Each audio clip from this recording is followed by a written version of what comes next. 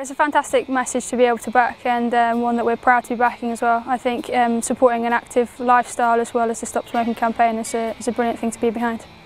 With the effects of second-hand smoking as well in public areas, I think it's definitely something to be aware of, and certainly being out and active and promoting that kind of lifestyle, smoke-free lifestyle, is something great to be a part of. It's definitely a great message to be able to back, and the more information that we can have on it as well is a great thing to be able to pass that on to other people when we go out and meet them and get to know people in the area.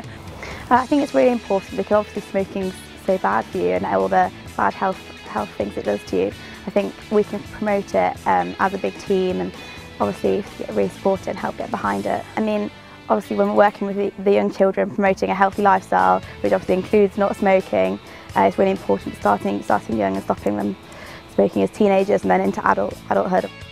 I mean, as many people as we can stopping smoking, the better, and they can spread the message to their friends and their family, tell their parents, so hopefully the message will spread really quickly. It's a service, like you said, that's free, and anyone can go and use it, and the more people we can make aware of that service and go out and actively seek help if they want to, and knowing that that service is there is a brilliant thing.